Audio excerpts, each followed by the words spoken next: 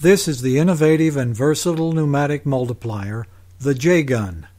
The J stands for Jetide, the HYTORC division that handles advanced bolting solutions. It is operated by air rather than hydraulics, offering greater freedom of movement and flexibility in many bolting applications.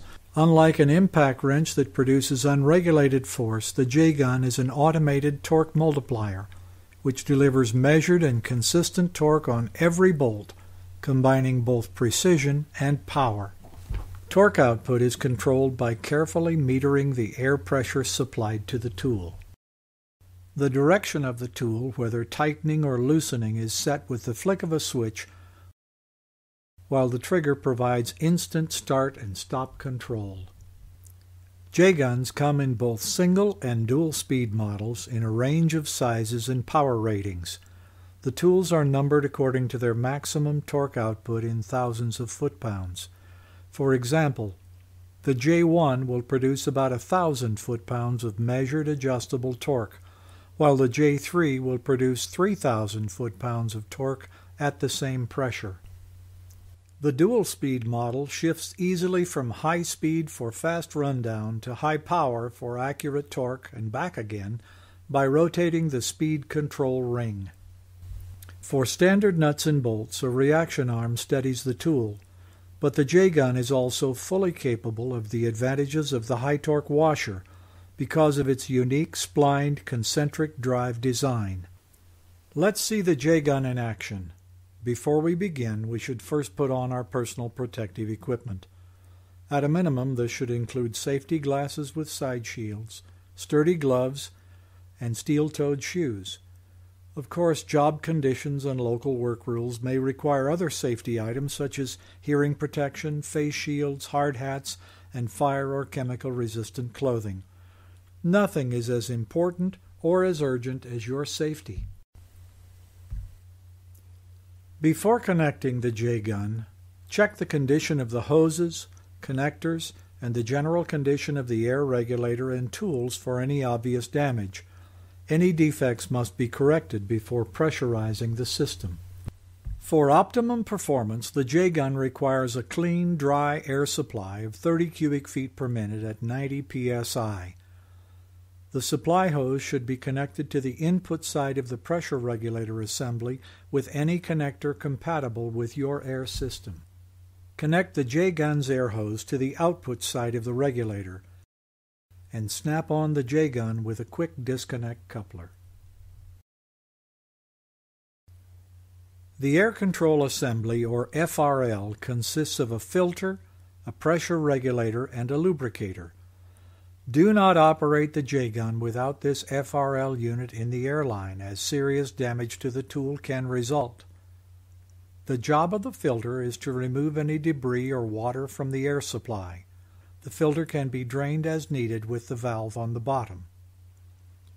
The regulator meters input air pressure, accurately controlling the torque output of the tool. The lubricator's job is to introduce a fine mist of oil into the airstream to lubricate and protect the internal parts of the tool against corrosion or damage.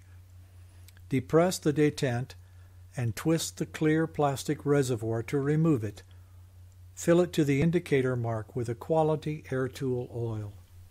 With air flowing to the tool, you will be able to see drops of oil from inside the clear plastic knob on top of the lubricator.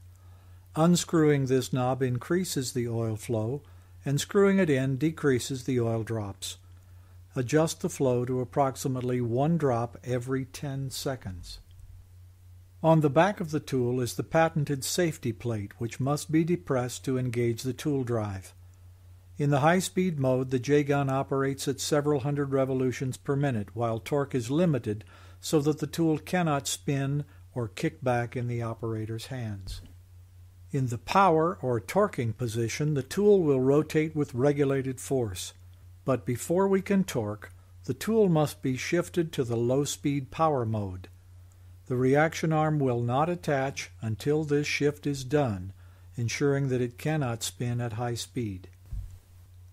Now let's put the system to work. Let's suppose that the job at hand is to tighten these 1.5-inch studs with 2 3/8 nuts to 575 foot-pounds of torque using the dual-speed J1. Since the turning force of the tool is determined by the air pressure supplied, we must consult the pressure-torque conversion chart for our specific tool to find out how much pressure to apply. In this case, we are using the dual-speed J1. Looking down the foot-pound column, we find 577, which is very close to our target torque. This corresponds to 40 psi. With the tool on a stable surface, turn on the air supply and adjust the incoming air pressure up to 40 psi by turning the regulator knob. Always adjust pressure from lower to higher. With the tool in high-speed mode, quickly run down all the nuts.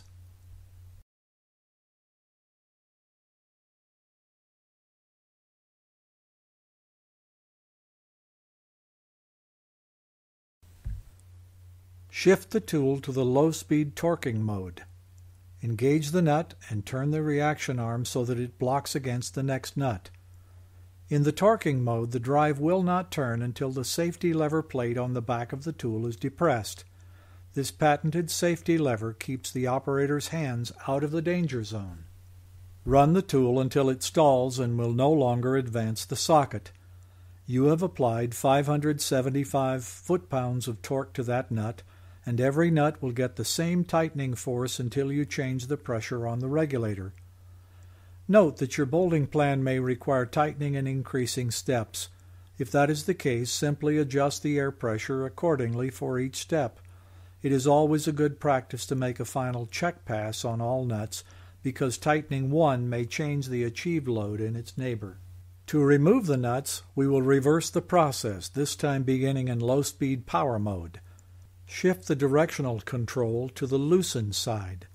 Apply the wrench and position the reaction arm against the next nut, keeping in mind that the arm will now move clockwise, opposite the direction of the socket. Depress the safety lever. Loosen all the nuts until they can be turned by hand. Remove the reaction arm and shift the tool into high speed and proceed to run off the nuts.